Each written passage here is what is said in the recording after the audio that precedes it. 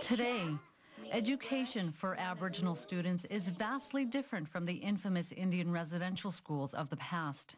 The government decided that they would take children away from their families and off the reserves and bring them into the school to teach them the Canadian culture.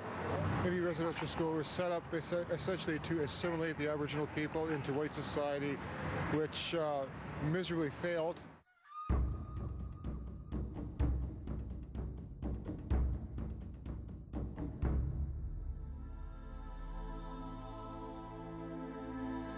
Industrial residential school times, the whole point is to really create almost like domestic servants out of Aboriginal people. Can you tell me what an Indian residential school is? Are those the schools from way back in the day where they would try to convert the native people to Christianity and treated them very poorly, I think? I always talk to my students about this, say, did you know this is what happened in the instruction of Cree children? And it was basically, they're taught all your traditional culture is wrong, it's the work of the devil. Dancing is evil, singing is evil, all these things is evil. Residential schools stripped me from my rights. Residential schools stripped me from my language. None of them could even really speak English, and if they didn't, they just got their asses kicked. Father Fafard, he asked the question, who is breaking the first commandment? And then the answer is, first, he who worships devils, animals, the sun, stars, false idols. Second, he who does drumming, shaking tent, evil singing, evil feasting, evil smoking, and dream quests, because these are the devil's creation.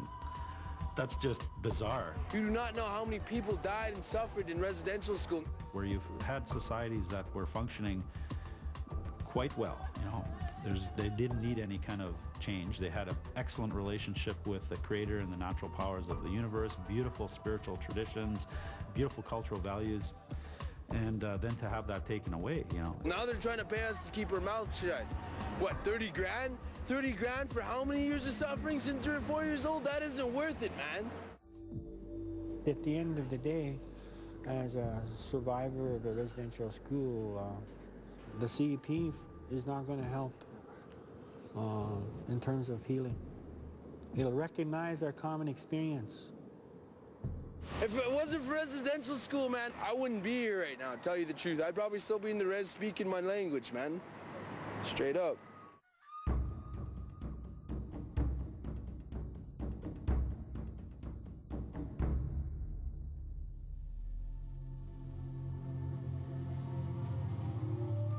From the time the first treaties were signed, Aboriginal people fought hard to have the promises in these agreements honored. But it's been an uphill battle that has lasted for centuries. And today in Canada, treaty rights and land claims are still far from being fully acknowledged and respected. It's an infringement on the integrity of the treaties when they were signed themselves, that Aboriginal people would be able to retain not only their way of life, but also in some cases be able to utilize their lands to prosper. Most of the resources of Canada come from the lands that are still pristine where Aboriginal people still live. There's so much money at stake. There's so much money from multinational corporations. How many billions and billions of dollars are being, taken from the natural resources essentially. So if you own that, you don't want to sort of give any of that up. It wasn't long before the newcomers were dividing our lands amongst themselves. In 1763, King George III set forth a royal proclamation defining the process for obtaining access and title to First Nations lands. So they're not really protecting Aboriginal interests, they're protecting their own interests. Because their fear is, what if Aboriginal people are true owners of the land? Then they would have the right to negotiate with anybody over those resources and such. Land claim is, the native people have actually claimed the fact that they were here first, and that certain pieces of land do belong to them. It's their right to have it. Aboriginal people have paid the highest price for the minimum of subsistence, because basically what Aboriginal people are living on is subsistence allowance. That's it, just enough to get by. Okay, so I mean, what's the highest prices? Look at the amounts of land that were signed in treaty. Look at the wealth that has been generated for Canadians. This is the homeland for Aboriginal people, First Nations people. There is no other homeland. You know, this is where they have lived for time immemorial. So now they're put on reserves on leftover land, right, in their own homeland.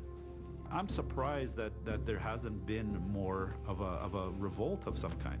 Nation states have to start to recognize, according to the international forms and such, Aboriginal rights to the lands that they live on and have subsisted on for thousands of years.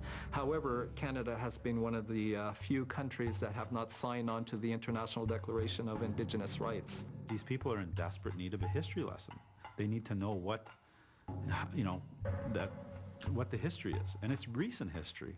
And I think that people can't seem to, I don't know why, but they just can't seem to get their head around the fact that this is their homeland. This is the Aboriginal, the First Nations people's homeland. You know, Anishinaabe people have lived here since time immemorial. Can you think of one thing that could happen right now that would help Aboriginal people in Canada?